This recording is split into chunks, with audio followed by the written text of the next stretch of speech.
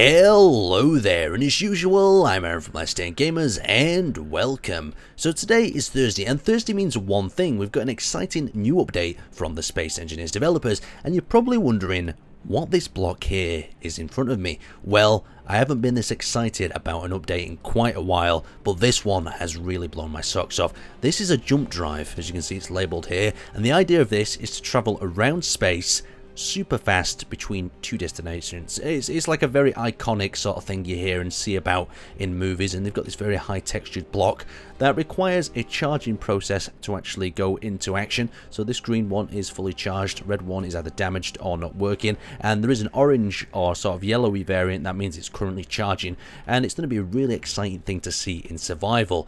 But let's actually have a look how it works on a ship. So now that we're actually in this blue ship, you can see the jump drive is actually located on the back of it, and both of the starships have been updated, and I thought I would use this one just as an example. Now, a question you're probably having is, can you jump through objects like this asteroid ahead?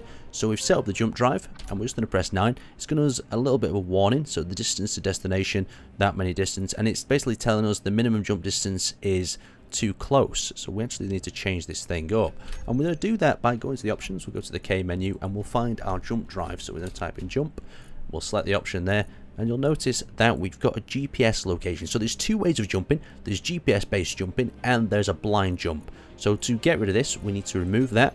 So now we're on to blind jump mode, and this actually highlights to show you're on that, and then you can move up the distance. So let's just jump quite considerably far, and we're going to select that. And then you see what I've done here is once I've selected that, it's gone back to the GPS location jump. So we're going to remove that, and then we'll be ready to jump. So we'll hit 9 on the keypad, and you'll notice it's given us some information about the percentage of achieving the jump, the weight and mass that's being transported, operational jump devices 1, seated crew members 1, and we're going to select yes. And now you'll hear this power up, or just listen to the sound of it. Wow. 7, 6, counting us down. And then you get this absolutely awesome effect when it counts down to 1. There we go, look at that. And now we've teleported off into the distance, and you can see the start base is over there. So now that we've completed our first jump, that was a blind jump, we're going to do a GPS jump now. So we're going to go back to the K menu, we're going to find the jump drive. So if we can find that quickly, grab that, and we're going to select GPS settings. And the way of showing it's actually selected is it greys out the blind jump option. So if I remove that, you can see it's highlighted, select, and it's gone grey. And now we've selected that, we can actually go back to our menu, press 9, and you can see the warning window comes up saying that we've picked to jump back to the start base, the percentage, seated crew, and all the information that's given us before. We select yes, and you can hear the jump drive powering up, and that is going to teleport us back over to the start base in 3, 2, and 1, and go. There you go, you can see it does that awesome sort of pulse effect. It doesn't make too much sense when you're actually looking backwards on your ship, but when you're looking behind, it looks really cool. And there's the base over there. So it's not jumped us exactly onto that GPS coordinate, but if someone was quite smart about it, this means you could probably jump this inside people's bases with explosives on. The actual sort of weapon technology that you could develop from this is absolutely crazy. We'll give it a go anyway, and I'll show you what I'll come up with in a second.